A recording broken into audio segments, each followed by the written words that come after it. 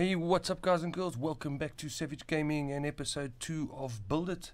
And today I'm going to show you guys how to build a fence, or the various ways of building it, and what's the best way and what's the not so best way. So the first way of doing it is most guys will just get fence foundations and just lay them down as such.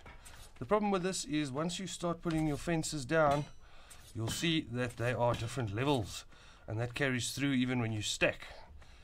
So that's a bit of an issue, so it's not going to look nice, especially if you're going over long distances, unless that's the look you want to go for. The other one is fence, metal fence supports. I suggest obviously doing this stuff in stone, at least guys. Don't do it in wood, because if dinos break it or whatever, it's gone. So that's basically this little jimmy here. It is a little bit finicky, unfortunately.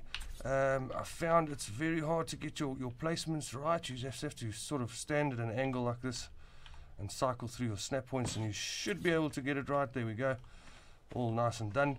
But what this will basically do, so we're basically on the slope again like this, and if we place our fences, you will see that they are the exact same height. So now you've got a fence that even when the ground's uneven, it is the same height at the top, so it's going to look a lot neater as well. And obviously you can do this with walls as well.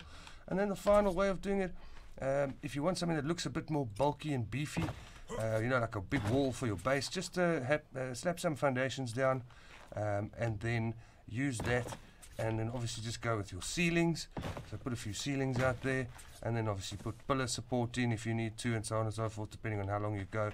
And then just place all your walls and things down, and then you're going to have a nice even top as well. So it'll be similar to like the fence supports here. It'll be a nice even top, and then just close both sides. Now I like to build this way, and the reason for that is I can actually use this sort of one width tile to basically just, let me pick this one up quickly. Can we pick this one up? Or let me pick you up? No, okay. So basically the nice thing is here you can run electrical cables in here, you can run plumbing in there, so it'll be all nicely hidden away, especially if you're not using S Plus or something like that, where you can hide things. This is a nice way. It looks good, it's tough, it can handle in most dinosaurs. I think the only one that can really damage is a titanosaur, if I'm not mistaken. I'll have to double check that, but that's going to look a lot nicer. It's going to take a little bit more time, a lot more resources as well, but it is going to give you a good look at the end of the day. But if you're just looking to like house some ovis or snails or something, then the fence supports work really well. And also you can use the foundations if the ground is flat enough for you as well, or if you don't mind seeing the different levels at the top and it looks a bit wonky.